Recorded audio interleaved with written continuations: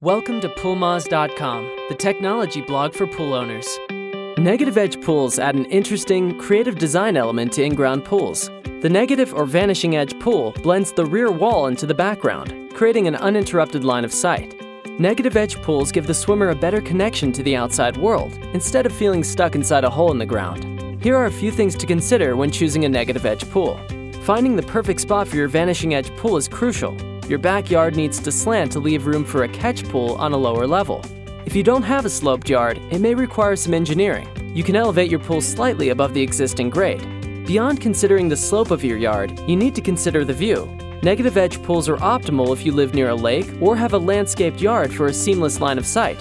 The catch pool is one of the most important elements of a vanishing pool. It should be low enough to be hidden out of sight and deep enough to allow for overflow.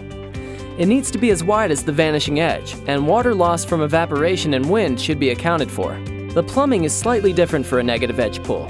It requires a second pump and filter for the catch pool.